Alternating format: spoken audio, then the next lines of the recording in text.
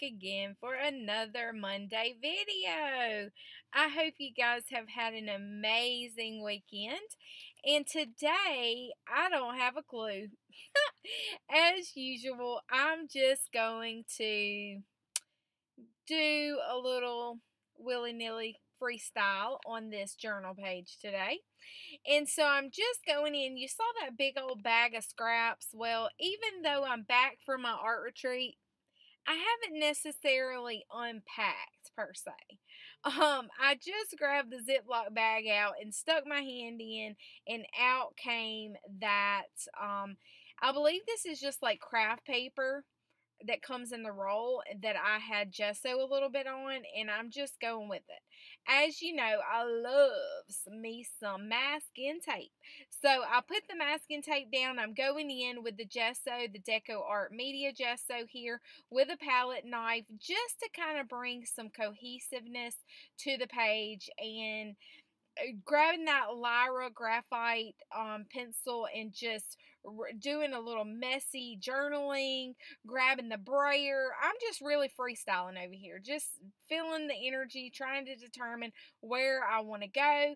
Now, this cool little idea came when I was packing my supplies, and this is a silicone salad dressing bottle that is perfect for traveling with your paints, because that Lucas Payne's Gray is my fave, but goodness gracious, that bottle is huge.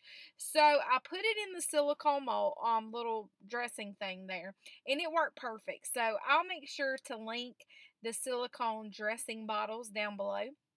I also, my friend PJ gave me some Heidi Swapp spray inks there, and I'm going in there with the teal and the gold, and just kind of bringing and playing with some of the colors that I really like. Right now it's kind of fall, and this is a Tyvek envelope that I did that I had kind of contemplated on using, but it doesn't make the audition. So I guess it auditions, but it doesn't make the cut, rather, I should say.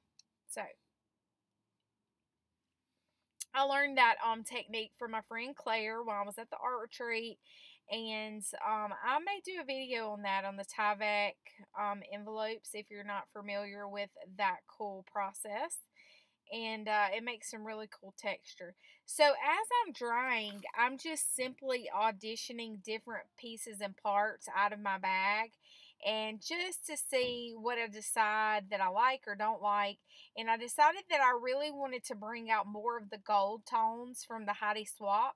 So I grabbed the gold gesso. I believe that is Daniel Smith gold gesso that I brought out to just kind of play with.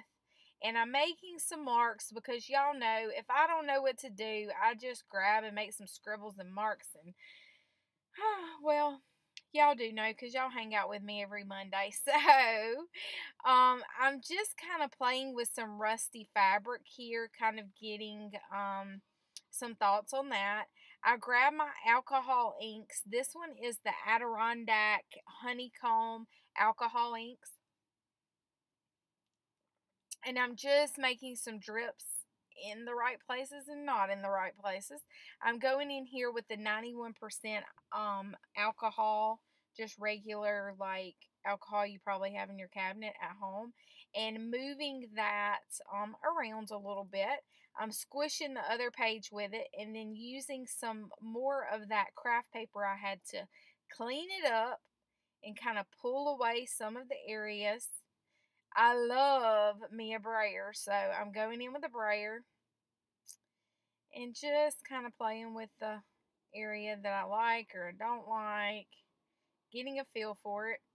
Going to go back in here with just a little bit. You want to be light-handed whenever you're making these marks here, and I'm just going in ever so lightly with the gesso and just bring some of the lights back in. And now I'm thinking what to do. So I got the find of a lifetime whenever I went to Canton First Monday Trade Days in Texas, and I found a cursive typewriter. Hello, what a score. I'm so excited about that typewriter. And so I typed out a little quote that I found on Pinterest, and I'm going to use that on that inky paper that I did. It kind of was cool because I'd used it to clean it up a little bit, so it kind of matched what I already had going on. And so I'm going in there with the China marker and just bringing some of the darker scribbling marks back in. And the quote says, "You're not a mess, you're brave for trying." And I think oftentimes we forget about you have to be brave to try things sometimes. And so you might be a mess, but at least you tried it, right?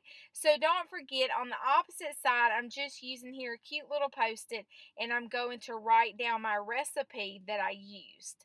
So guys, that's pretty much for today's page. I hope this encourages you to grab all your art supplies, make a big old mess, and remember, if you can think it, you can try it, and then decide if you like it.